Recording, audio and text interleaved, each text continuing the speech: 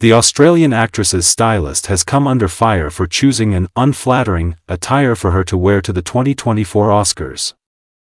The 33-year-old Australian actress caused a stir when she chose a shimmering Versace gown with a sloping neckline and odd draping at the hips instead of her signature Barbie pink.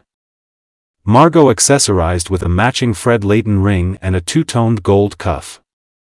Social media was quickly used by detractors to vent their displeasure with Margot's appearance, denouncing her ensemble as uninspired and out of sync with her voluptuous figure. The carpet belonged to her. One commenter bemoaned, "This is not even renting," while another said, "Such a boring look. Come on." Another person remarked, "This incredibly boring yawn of a dress ended the most epic and stylish fashion streak of all time," alluding to Margot's much-publicized Barbie red carpet trip. "I'm so let down. I was anticipating epic," they continued.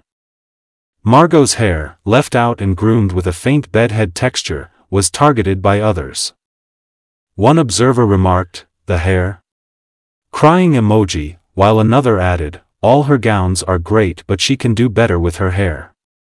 I have no idea what her hairstylist's constant thought process is. Margot's Oscars appearance, however, drew a lot of praise from fans online, with one commenting, "She looks incredible, as she has this entire award season." One person wrote, "Well, damn," and included a fire emoji. For his role as Ken, Ryan Gosling was also nominated for Best Supporting Actor. However, Oppenheimer's Robert Downey Jr. won the award.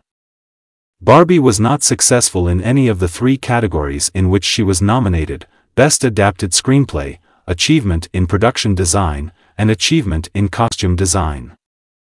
The movie's popular ballad, What Was I Made For?, by Billie Eilish and Phineas O'Connell took home the Best Original Song trophy, but Barbie was the real winner. I'm Just Ken by Ryan Gosling was also nominated in the same category.